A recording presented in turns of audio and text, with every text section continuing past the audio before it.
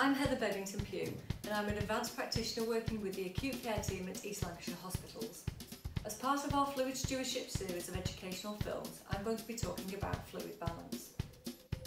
Monitoring and assessing a patient's fluid status is a vital component of fluid stewardship.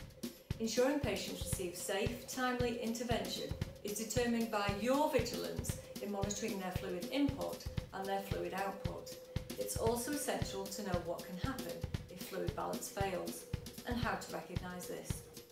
Let's recap the underpinning knowledge of the normal mechanisms of fluid balance so that the alterations caused by illness can be understood.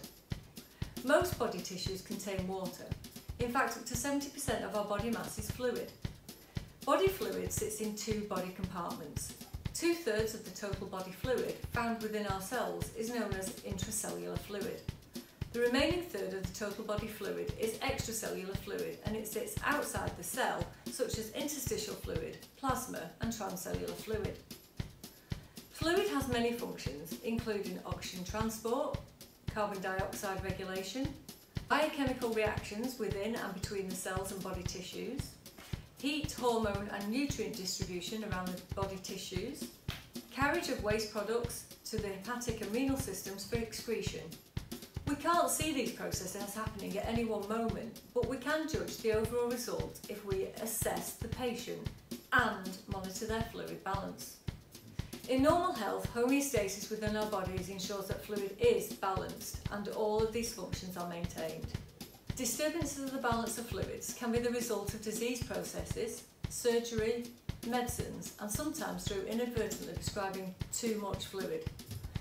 Alternatively, imbalances of fluid can be the cause of illnesses. This can be the result of medicines, altered conscious levels and starvation.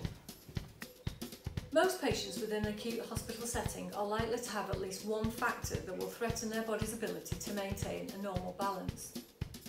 At East Lancashire Hospitals, we require all inpatients to have a recorded fluid balance unless a senior clinician has deemed not applicable, and this is documented in the patient's notes.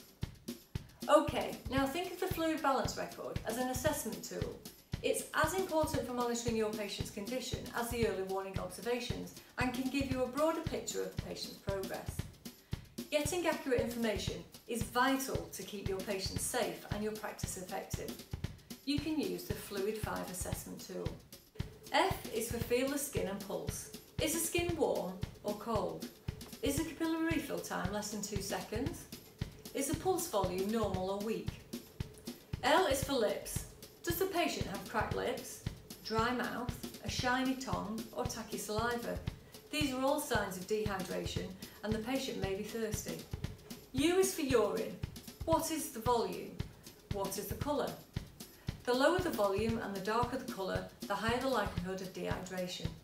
I is for the input and output chart. You use this to make your assessment of the fluid balance. D is delirium. This can be the cause of dehydration and or the symptom of dehydration.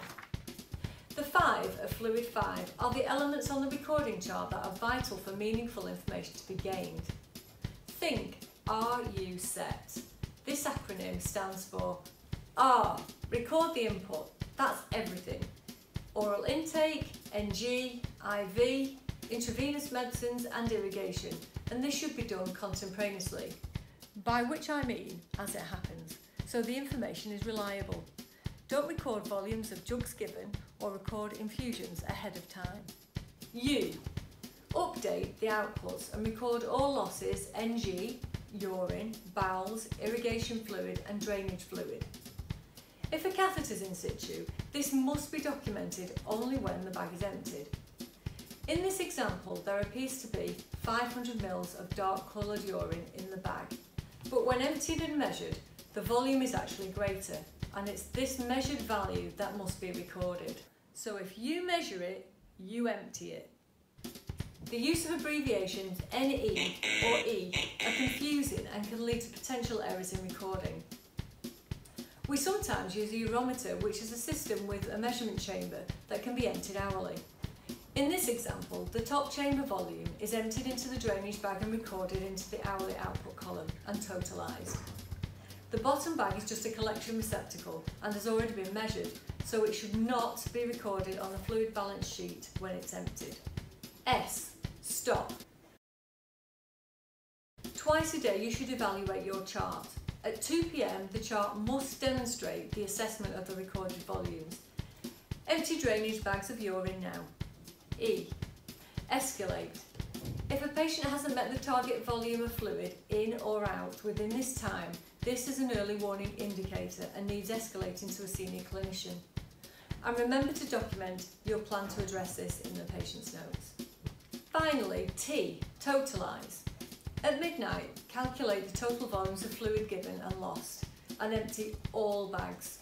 This prevents a confusion of daily totals running into subsequent days with a knock-on effect that influences fluid prescribing or disguises early warning signs of imbalance. You now know how to record and monitor fluid balance. Check out our film for prescribing replacement fluids to see what happens next. Now go and be good fluid stewards.